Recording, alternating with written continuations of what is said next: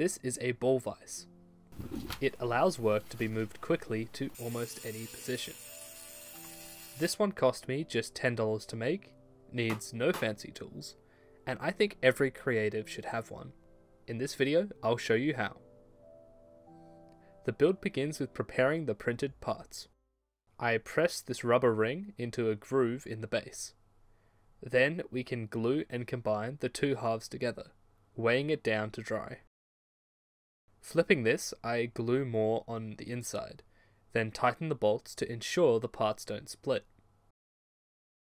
Moving on to the main ball, I start by gently installing 9 and 8 coupling nuts. I put these small spacers onto 8 bolts and install these into the coupling nuts. This space is important so the cement we are about to pour holds the nuts in place. I install a 65mm bolt into the base and tighten the face in place.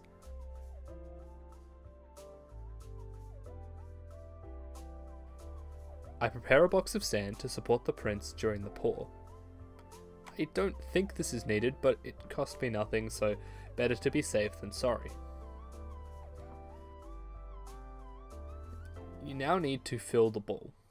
You could use plaster and this would probably suffice, however, I wanted as much heft as possible. To achieve this, I'm going to use cement and steel. The more steel, the better. I have this big box of random hardware, but I might need something from it one day. Big maybe. Still, I don't want to waste good hardware. Fortunately, I know a source that is just perfect. I just need to go fetch it. I have a superpower. That superpower being a perfect memory of every piece of rubbish I've ever found. And if my memory serves me right, then hidden in this valley is an abandoned fort. And in this fort is a box of treasure.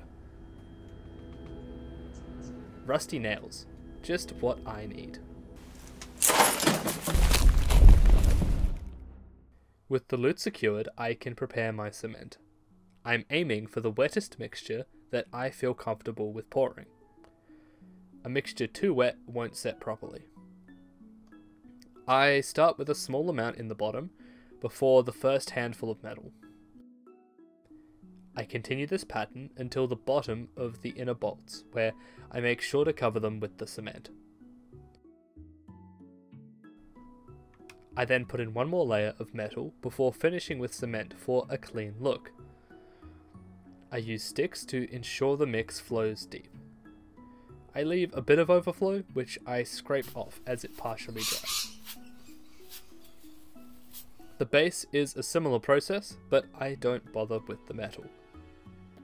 This is then left to dry for a day. The next day, I remove it from the sand, and we are left with the body of our vise. It's solid, really nice to just hold for some reason. There is all manner of things you could put onto this base, but today I'm going to mount a turntable. I need to adapt the thread down, so I turn some thread adapters on my lathe. You can also just buy these, but I didn't want to wait for shipping. This turntable has a dovetail which can be used for a variety of work holding options. Firstly, these two vices, a plane and fractal option, which are the same vices I use on my tapping arm. I think this might be the most useful fractal vice option. Giving it the concrete base, I'm able to hold it firm and apply a lot of force, and somehow it feels less flimsy than it normally does. Another option is this PCB vise, which holds and spins the work in a variety of convenient angles. This is a painting handle, but it, in combination with the vise, can also be used for filming purposes. My mum sculpts lifelike dolls and asked me if she could try it for that purpose, for which it worked well. But how's the thing held up? Yeah, it's really good because you can put a decent amount of pressure on it, and it doesn't fall over. So because you need to put a bit of pressure on it to blend the clay in, and you can, because it holds it strong enough that it can do that. Right, that's good to know. Yeah. Maybe with the noise We don't want the nose on yet. But one option I thought would be particularly useful would be for painting miniatures. But rather than speculating, I went to see one of my friends who's much better at it than I will ever be, to get his thoughts on how useful it really is. So yeah, I'm just interested in your honest opinion of like how it feels to use I'm curious. because it's it's easy to speculate. Oh, this might be good for something, but It's better to actually asking find someone out. who does the hobby is generally going to get you a much better feedback.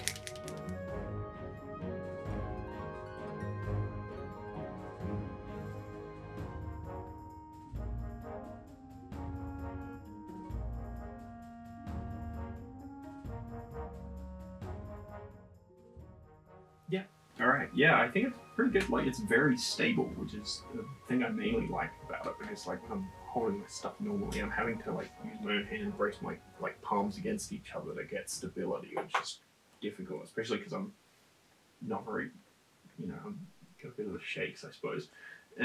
But yeah, like I think it's a good thing. Like, and you can orient it so many different ways. It makes it extremely easy to get kind of that angle you want. I guess the only difficulty is that getting it, like, if I want this kind of angle, it's further away from me, which obviously means you have less precision, but I think that's fine. You can just pick it up, put it closer to you.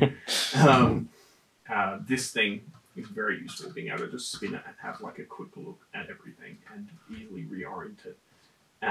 But if it would be better if it had somewhere to lock it, because while you're painting it can like sort of jiggle a bit. Yeah, right. That's pretty much it. Interesting. No, that's some good feedback. Can you put the gun down? No. Say like and subscribe. Like and subscribe. These are just a few of its potential uses. I think what sets it apart from traditional work holding options is how solid it feels to work at, while still being quick to adjust and move. While it is, of course, not a replacement for everything, at its price I think most people will find value in it. There are elements of the design I want to change in the future, like getting a stronger turntable and adapting it for some common metal vices. The base unit, however, I think is perfect. I can't think of anything I would like to change. In case it wasn't obvious, I'm really pleased with this project. It's probably the single most useful thing I've designed. The parts are linked below in the description. A few people have asked where to support me, and I have just started a Patreon, which you can find linked in the description. I have a lot more coming, so subscribe to stay in the loop. Thanks, as always, for watching.